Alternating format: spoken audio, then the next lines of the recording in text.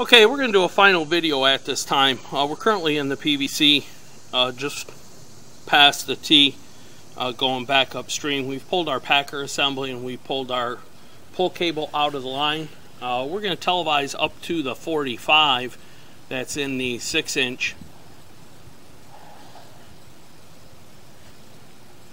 Again, you can see we're in the 6-inch PVC. This is from the T that's out in the back of the yard. We are running a centering guide.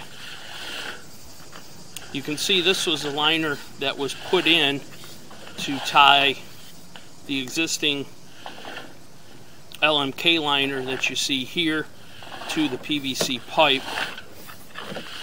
And then you'll see farther upstream we had an area that was a start stop.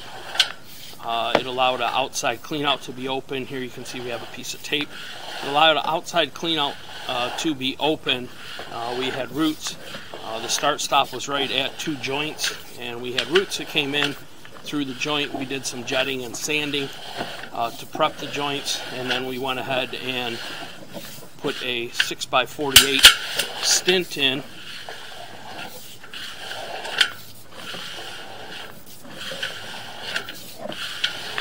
So we covered that area to prevent further root infiltrations. You can see here's the start of our stint, very smooth in the pipe.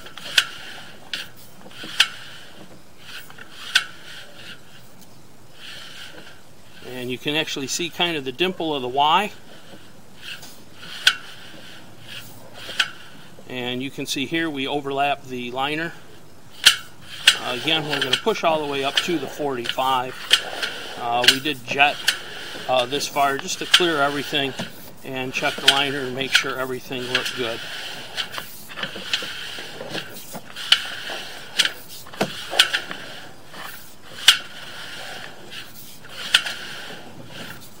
Okay, here you can see this is a 45. This is actually also the transition area where it changes from 4 to 6.